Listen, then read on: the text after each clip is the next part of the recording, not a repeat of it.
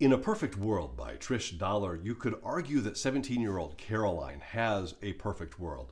She is heading into the summer before her senior year. She's going to be the soccer captain at her high school next fall.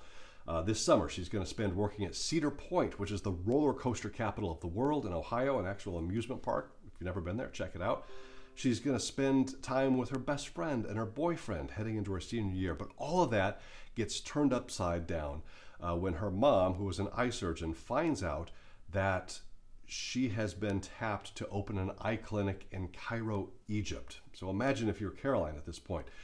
You're going to spend your summer before your senior year and your entire senior year in a country halfway around the world that maybe, can you find Cairo on a map? Do you know what language they speak? Not necessarily Caroline. When she gets there, her mom has set her up with a driver who is going to act as an interpreter and sort of drive her around, act as a security guard while she's in Cairo, show her some of the historical sites. But early on, her driver, who is a middle-aged man, has a heart attack and can't drive her around. Her son, Adam is his name, steps in and says, well, I'll help out. Adam is also a young man who wants to be a chef. He's a good cook. He's got another job.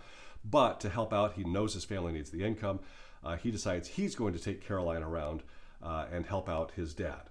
It doesn't hurt, in Caroline's view, that Adam is a fine-looking young man. Now, Trish Dollar has set this up in this way, that Caroline is Catholic. Adam is Islam. So both young people kind of respect their religion and keep those boundaries that both of their religions anticipate that somebody should. I appreciated that.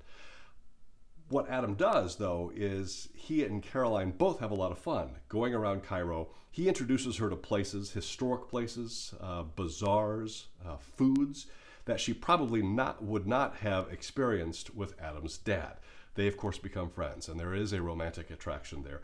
So it is a romantic comedy wrapped around a tour guide. You learn some history. I really, really enjoyed this book. I think you will as well.